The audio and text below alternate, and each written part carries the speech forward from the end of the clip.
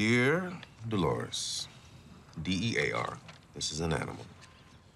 As I'm writing this letter, I'm eating potato chips, and I'm starting to get thirsty.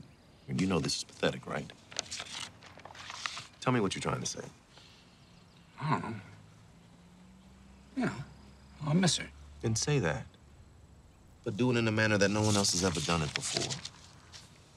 Something like, put this down. Falling in love with you was the easiest thing I've ever done. Nothing matters to me but you. And every day I'm alive, I'm aware of this. I loved you the day I met you.